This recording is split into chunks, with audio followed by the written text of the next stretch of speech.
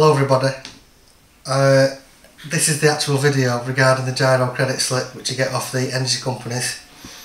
If you ask for an invoice or a bill, they'll send you a Giro-credit slip. If you don't, they'll just keep sending you a statement.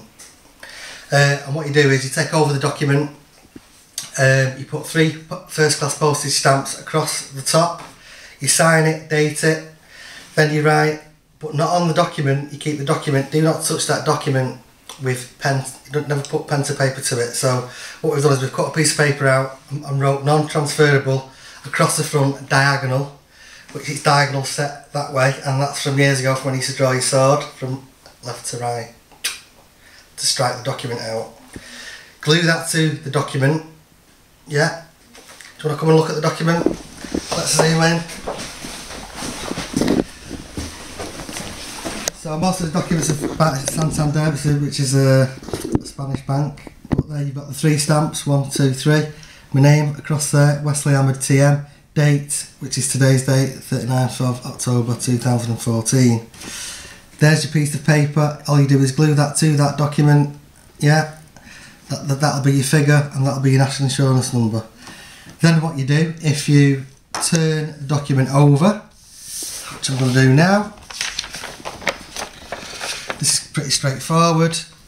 What you do again is you get another stamp, first class stamp, put your name across it, Wesley Ahmed TM, sign and date it, which I've done there, and that's just above where you tear it off, you see. See that? You can tear the cheque away from the actual document itself, so don't put anything on the document itself. Then what you do is you get another piece of paper, and I'll turn it round that way so you can see it properly, and I'll read it out to you.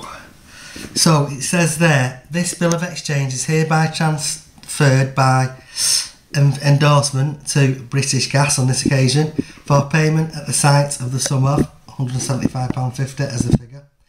Transferred by your name, in my case Wesley Ahmed TM, of your address, then you put your address, then you put your national insurance number, whatever your insurance number is, and it's a non-commercial customer.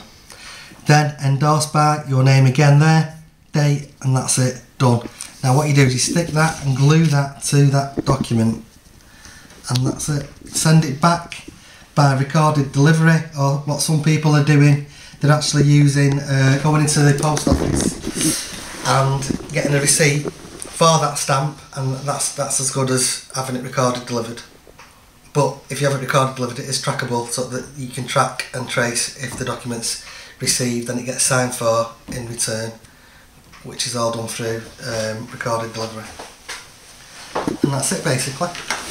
So there's your video, what you've all been screaming for. I'll do a write up to go with the video as well, so you can understand exactly what I've just said, the way to do it.